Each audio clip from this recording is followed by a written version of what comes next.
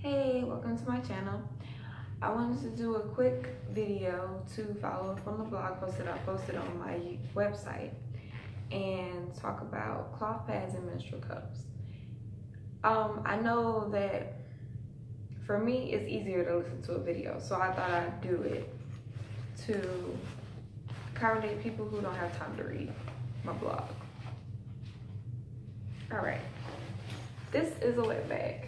This is what you can store your cloth pads and cloth cups in when they're clean or when they're dirty. This is another wet bag that I have some clean cloth pads in. This is a cloth pad made by a work-at-home mom. The inside is on the back, so this is the soaker. This is what gets soaked. So when you're menstruating, it goes through this thin piece of cloth and gets soaked up by this charcoal bamboo. That's what it's called, charcoal bamboo. So that's one type of cloth pad. This is one of the ones you can get off Amazon. This is how I first started off with cloth. And instead of it being, it's the reverse of this. Instead of the charcoal being on the bottom, it's on the top. And you feel a little bit more wetness with these.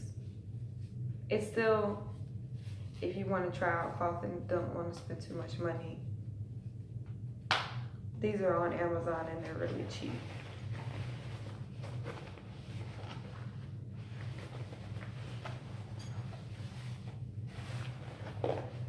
There's a lot of different type of cloth pads.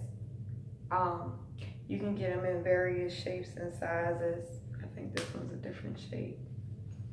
See, this is a different shape. There's different patterns you can get them in. I have some ones that are cut like that. They're round at the top and cut in a V shape at the bottom for thongs. So you can get them to accommodate anything. You can get them really long, really thick if you have a heavier period or moon cycle. These are the same ones. These are another things from Amazon. I bought these for my sister because she's like iffy about switching to cloth, so I need to give her those. I also bought these from Amazon before I knew of any work-at-home moms and businesses that made these. They, quality-wise, the work-at-home moms do it better.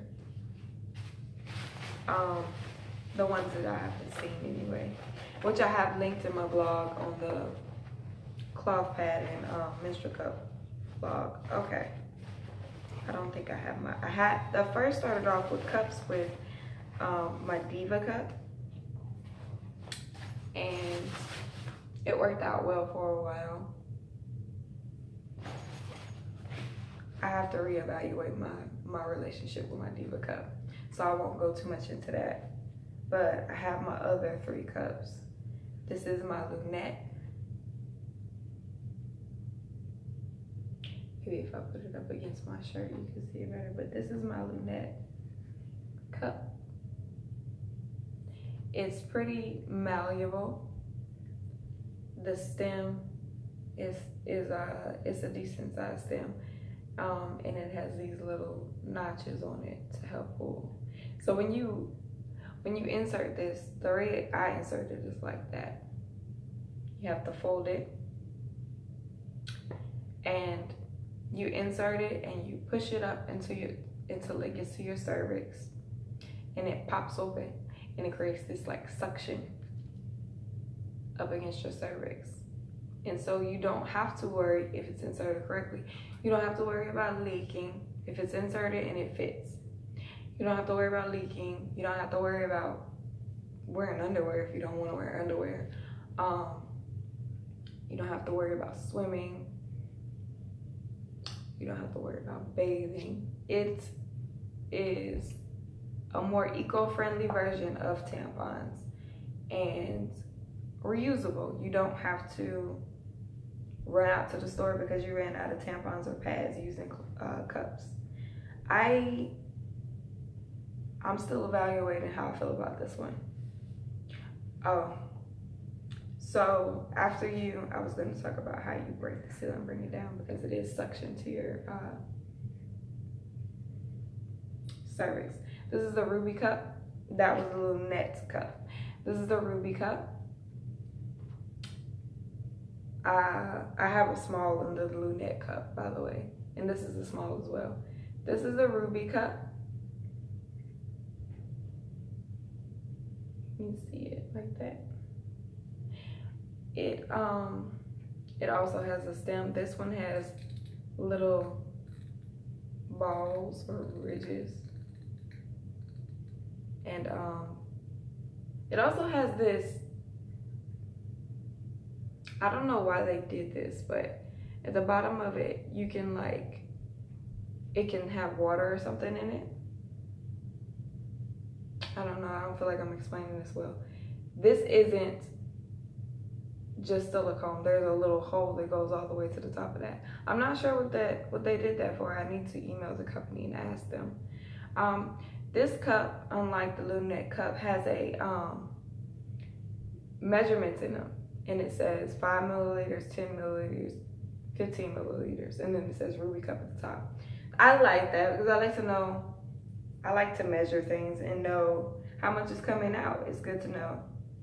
It lets me keep up with how heavy my period's being and all of that.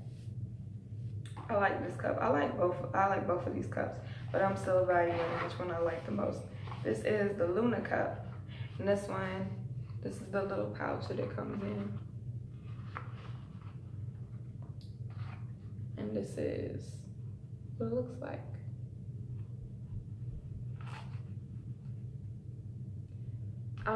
The stem on this one is pretty short.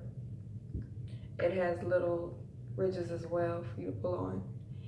Oh, okay. So I wanted to say, when you pull it out, you can break the seal.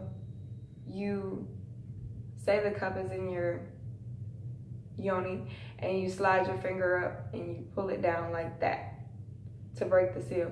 Or you can squeeze at the bottom and pull down a little bit. But what you don't want to do when you put these in and you go to take them out is just pull. Because if it's in right and it's suctioned, it's not going to feel good. Just don't do that. So break the seal and pull it out. And then dump it and rinse it out and wash it out, or put it back in, or rinse it out and wash it out and store it. I've seen people say, well, what do you do when you're out and about? With cloth or with a cup? If you have a cloth pad in, you take a wet bag for your clean ones, take a wet bag for your dirty ones, and when they're done, just store it in the wet bag. And it doesn't smell. That's another thing, is it doesn't smell like mainstream sanitary pads. And I wanted to show us that's our comparison. It doesn't smell like mainstream sanitary pads. It smells no different than if you cut your finger and you smell the blood coming out. That's what it smells like. Now, don't let it sit for too long. And by that I mean don't let it sit for days and days and days. When you get home with your cups, rinse them out and wash them. With your cloth pads, rinse them out and store them until you're ready to wash them. Or put them in the wash and put them on pre-rinse and then wash them. So these are the 3 cups.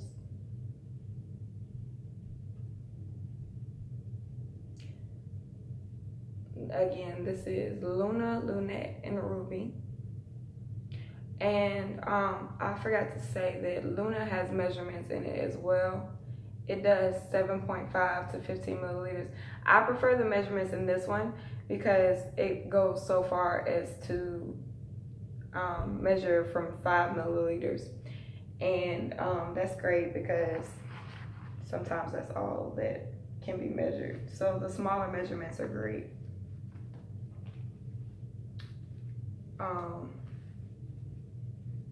But yeah, so storing it, you store them in a wet bag. Someone said something about changing in a public restroom. If it's easy to change cloth pads in a public restroom, that's not an issue.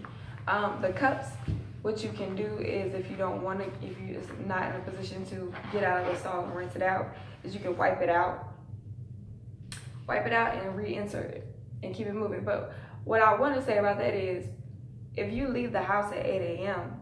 and you just inserted it and left at 8 a.m., you're good till around 8 p.m. So that's 12 hours of not really having to worry about the cup.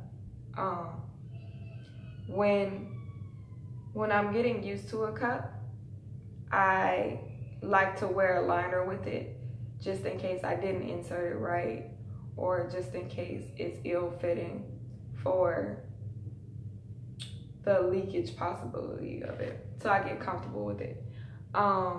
This bag is by Who's in Your Panties, by the way. And I have some cloth pads by Who's in Your Panties, but they're in the dryer. So I can post a picture in my blog. So yeah, I prefer cloth and cups because it's cleaner as far as eco-friendly and sustainability wise. I don't have to make a couple trips a month or a couple trips whenever I get my moon cycle. It fits my lifestyle basically, because it's easier. There's a learning curve for the cups, but it's still easier because I'm not running out of anything and having to go to the store and get it and worry about that every month. I'm good. I washed it out. I'm good for the next one. I may have forgot something, but if you have any questions, drop a comment below and let me know. Thanks for watching.